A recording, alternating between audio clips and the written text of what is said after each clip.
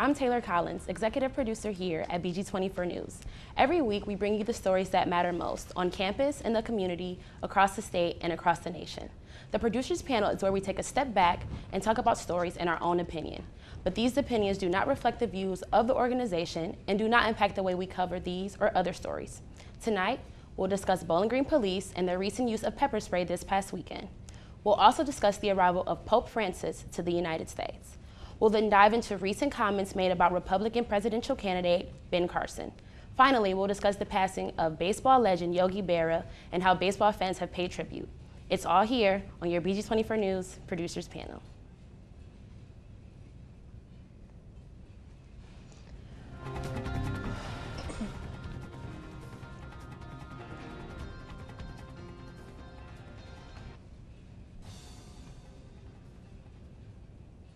Welcome back. I'm here with news director Alexis Cook, producer Isabella Maney, and news reporter Amy Sterwald. Thank you for joining us tonight, guys. Thank you for having us. Bowling Green police resorted to using pepper spray this past Sunday in two separate instances downtown. Officers arrested two suspects after the altercations.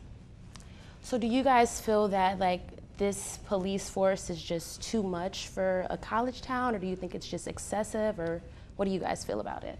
Well, certainly I think that this was a little bit, I don't know the exact situation and what exactly was happening, but I think that this would definitely scare students, as it would anyone.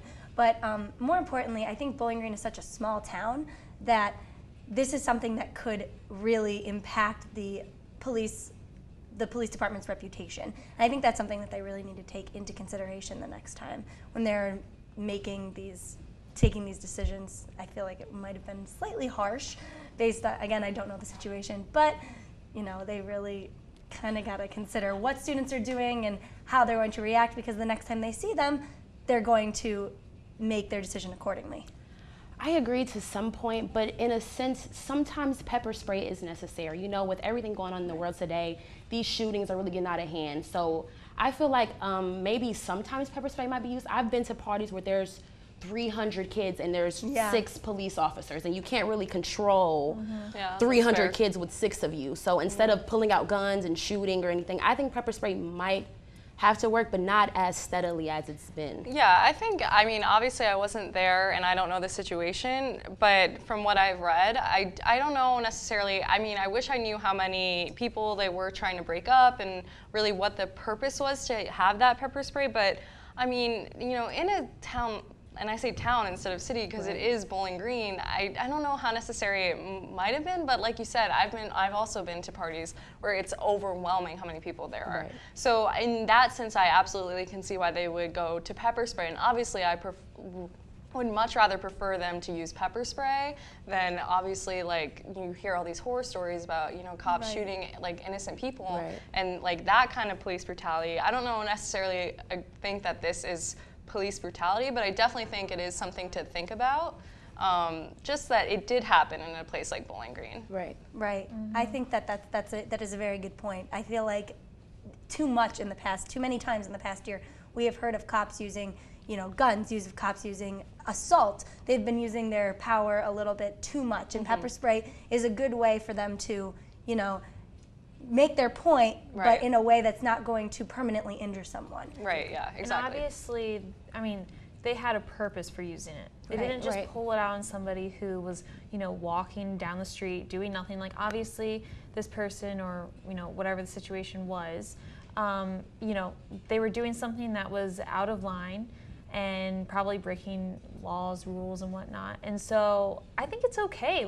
It's pepper spray. It's not, like all of you said, it's not a bullet. It's not a knife. It's not beating them up. And, if you have to do that to get somebody to listen and, stop what they're doing, if they're doing anything wrong, then do it, because they obviously deserved it if they're doing that stuff. I also feel like, I know that Bowling Green is a small city, but we do get a lot of influx of people, from Toledo, Perrysburg. I'm actually from Cleveland, and I know a lot of people that come down, on these weekends. So it could have been a person that wasn't even a Bowling Green or nearby resident that just got really crazy, and they just want to control the city because they know that it is a college town, and there are families that live here and kids that could be out and things of that nature. So they have to just really be careful about how they presented to like the city. I think that other police departments, even across the nation, should take this into consideration, looking at how they handled this situation, because again, too often we hear of police overreacting, doing things that aren't necessary, and this is a way for them to gain control of a situation without making headlines or causing a court case that's going to be nationally recognized. This is definitely an example that I think other people, especially police departments, I think especially because we are a college town and we have it's so youthful that I think that they did it the best they could without harming anyone in the process. So, I mean, harming people, sure, but nothing detrimental, so. Coming up when we return, we'll discuss the recent arrival of the Pope in America. Stay with us. This past week, Pope Francis arrived in America. He started his journey in Washington, D.C., then to New York, ending in Philadelphia. During it all, he made an address to Congress about the obligation lawmakers have to help fight climate change. So I actually was able to watch him speak to Congress, and it was pretty awesome. I thought he did a great job speaking. I know personally that his first language is not English. Yep. And he had like a 53-minute speech, and he said a lot of words very well, and I was like really moved by what he was talking about. One of the major topics he discussed was like poverty and how like wealth stricken a lot of America is, even though we have that American dream and you come here to fulfill your American dream, and there's so much poverty and just like bad things going on in the world. So I'm kind of glad that he touched on it. I think he's an awesome pope to have right now during what we are going through nationally and within our country, especially. Being a part of the Catholic Church, I know that there are multiple issues that are highly debated in the church as well as outside the church, such as gay marriage, which is something that has obviously been a huge attention this year, being that it was legalized back this summer. And the way that he approaches these really challenging issues, I think, is awesome, because he takes it on a peace standard. He doesn't specifically say, this person shouldn't be doing this person should be doing this. Rather, he takes it in a matter of, we need to treat all people with peace. We need to approach this in a nonviolent way, and we need to be accepting of it. We need to, he's not saying, we should have gay marriage or we should not have gay marriage based off of what the Catholic Church teaches, but he teaches it from a matter of peace, which I think is very important and the first step towards people becoming more used to changes like this. And like you said, coming from someone who's not as religious, I have so much respect for him, because he really just caters to everyone. Right. He doesn't judge people for, if they, aren't very religious or whatnot, and, whether your political views or whatnot, he's very accepting of others. And just about like the climate change and whatnot, he, believes that there's something, going on and whatnot. And I know a lot of people, kind of like who are, more like religious and whatnot, they don't go towards science, Right. think of that stuff. But he obviously is, making it a point to say that, yes, there is something going on here, and it's scientifically stated that there is. Right. Yeah, I think he's so well spoken, and the way he goes about talking about, because we are in such a progressive time right now, with the legalization of gay marriage and all that and everything going on. I feel like he does so well, because Catholicism isn't, you could argue it's not as progressive, just with the views. But even though he is a part of that, he does so well, like you said, speaking to the population. Right. And I think that's really powerful, and it speaks a lot for the Catholic Church that he is their representative in like a lot of more ways than one. And I just think he's just articulate with the way he goes about it, and I really think he does care more, than anything about the well-being of, humanity in itself. Right, exactly. The other day he canceled his lunch with one of the members of Congress or something like that to serve lunch to the homeless in Central Park. And I thought that was just so cool, because he's the most important man in the church, and he's about to, crash on a picnic blanket with a bunch of homeless people and feed them. And I think that's really showing that he's for the people. He's not saying, I'm the head of the church, I am for the people, which gains him so much respect from multiple different groups. And speaking of for the people, one of the topics he touched on was immigration, and I thought, wow, this is a really big topic. Yeah. In society today, we need to talk on it, and he's, considered an immigrant, I guess, because he's, not American, and it just was really interesting to just see, like, we're all people. we should all love and help one another to make this society better. And I think that was like the main point that he got, because so many different people were at this Congress meeting and just people were watching it, and it just was like really good to just come together as a whole, as a human race, and not separate the races and the ethnicities and the religions, and just come together as a whole. Yeah, no, his message is important, and I think just as a society we can hopefully learn from it, because it's true, everything should be as inclusive as he makes it. So Right. I think he's doing a great job. I think that one other thing that makes him so appealing to people is he is so accepting of the modern times. I mean, I saw something on Twitter that he was going around taking selfies with people. Yeah. And I think With that Obama. yeah. He took them with Obama. Yeah. I saw it. It was And the fact that the Pope is taking selfies, I think people are kind of like, oh, the Pope is cool now. Like, you know. But in people this are- day and age, you have to really get Adapt to accustomed that. to social media. Social media is such a big part of our society in every aspect that I can personally think Well, of. he So has you a have to Twitter. be. Yeah. He's Does got he a Twitter. really? I tweeted at him a couple times.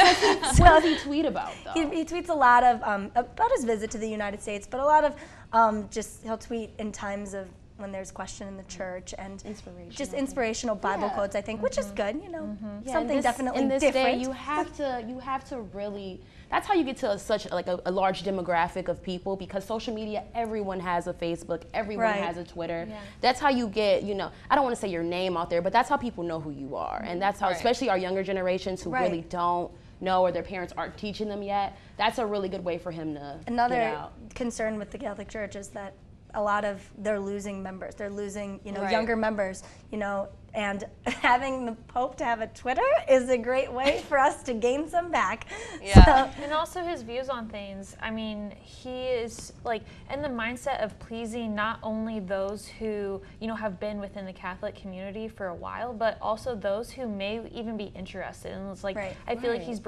he's going to be the one to bring more people into, learning The more about church. Catholicism and all of that stuff. Because I mean, like I said before, there's our generation now. There's not a lot of religious. No, our- not at the all. We're millennials, very just- secular. Yeah. Exactly. And so it's like I was listening to him and I was like, oh my gosh, like he really has a point. he's like, definitely someone that's going to turn the church around, I yes, feel like. I definitely think so too. Yeah, I'm excited. He's the image, of Catholicism, like in our modern, time era. So, like, for him to really do everything he can to represent, what it is and be that icon, I think he's doing a great job, especially to our generation, because I just feel like there hasn't been a pope who's done something like this. I don't. Yeah. I literally cannot remember. Exactly. At And you all. probably can't even remember because it was never like publicized like this. He was Right. never as Right. open, never as public, didn't do as much in the press as this pope is doing right now. And Yeah. it's working. So I appreciate it. I saw today on Twitter that he went to the 9/11 memorial, which I thought was something Wow, really yeah. moving. He is going to national landmarks, parts of America that really speak to us, that really define the past couple generations, and he is saying, I see that this is going on, I see that this is happening, and I feel for you. He talked to the families of the fallen too, which I thought was something very personal, something very touching, a very American way to welcome people into Yeah. our country. This is his first time in America, so I can't wait for his return and just Yeah, to see I how want him to much come back. love he's gonna get. So much love when he returns. really 'Cause he is. had such a good first trip Yeah. here. He did. yeah. Coming up when we return.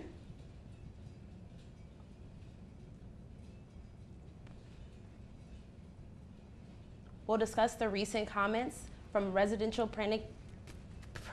candidate Bill Carson. Stay tuned. This past Sunday, the Republican presidential candidate appeared on Meet the Press, where NBC's Chuck Todd asked Ben Carson the hard questions. Carson's response to one of the interview questions has people talking all over. When asked if he believed if Islam is consistent with the Constitution, Carson responded that he did not believe or advocate that a Muslim should be in charge of the nation. So I watched this and I didn't even know how to react at first. I was like, America is for everyone. Yep. This is what America, since I was a little kid, this is what America has stood for. Accepting everybody, races, genders, ethnicities. So for him to come out and publicly say, like, if the values of the Islamic community don't match the ones of the Constitution, then we shouldn't follow them. And I just feel like that's like hypocrisy almost. I mean, here's my thing. He is, you know, obviously a Republican candidate. He's African American, and you're discriminating against, you know, a group of people. Exactly. How, you know, like kind of almost like how dare you? Because like how can you go through, you know, the oppression in your life and get to where you are and not advocate for other types of people? Because, you know, religion has nothing to do with what a politician might do. It shouldn't, and if he's insinuating that it does, then there's a whole problem with that. I can't. I was shocked when I watched it, because I was like, how could you, like, say something like that, like just so openly and so confidently too? Well, as a politician, you know, this is a time for you to be gaining more followers and whatnot. And he lost so many by this comment. I mean, not just the Muslim community, but he lost others who support those who, you know, are a minority. And it's just like, if he believes in that, then what else does he believe in? Does he believe that, you know, other religions shouldn't, you know, be in charge of the nation, or, you know, stuff like that? And I feel like he's not going to go past this at all. Like, he's not going to get far. He actually, I was reading before we went on the show that, you know, people are saying that they're agreeing with him. Like, he's getting much more support than I would have thought that he would get for making this comment, which is actually very scary. And like, as a society, like, what does that say about America and our values, that we are so still put so much hate and discrimination against a type of religion and type of people that we should be welcoming? I mean, America's a melting pot at the end of the day. I think that, I mean, personally, before he made this comment, he had my vote. I really, really liked what he was advocating for. I liked the way he responded to many challenging questions and debates. But this comment really kind of set me back. I in no way agree with it, but in some way I can understand how people are thinking this out. I think that it's sad that we still do associate a lot of Muslim people with danger. However, if per se, a very open Muslim were to run for president, I think a lot of people would be very up in arms, which is completely ridiculous. But I think he is addressing something that many people just don't know how to handle. But that is definitely not something I would have said if I were running for president, and definitely not something I agree with at all.